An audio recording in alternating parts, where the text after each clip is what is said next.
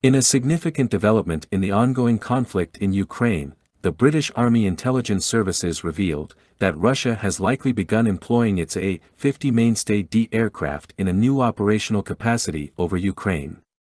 This Advanced Airborne Early Warning and Control (AEW&C) aircraft is now being used to identify targets for the S-400, NATO designation SA-21, Russia's long-range, ground-based air defense missile system.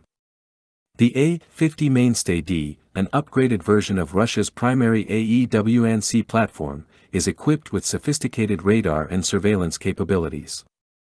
Its primary function has traditionally been to coordinate fighter aircraft operations. However, in this new role, the Mainstay is extending its capabilities to enhance the effectiveness of ground-based air defense systems. One of the key advantages of using the A-50 Mainstay D in conjunction with the S-400 NATO designation SA-21 Triumph system lies in its radar capabilities.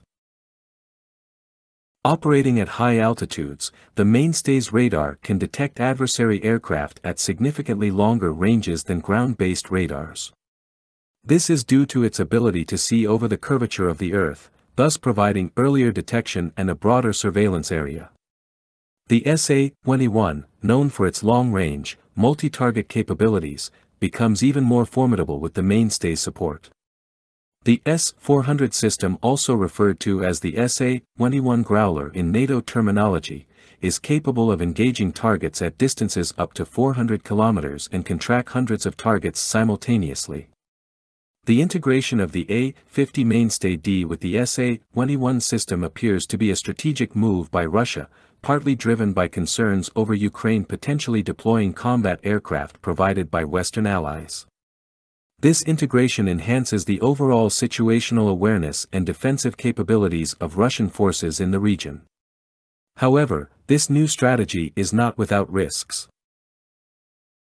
The deployment of the Mainstay closer to the front lines, as suggested by British intelligence, indicates that Russia may be willing to accept greater risks to ensure the effectiveness of its air defense network.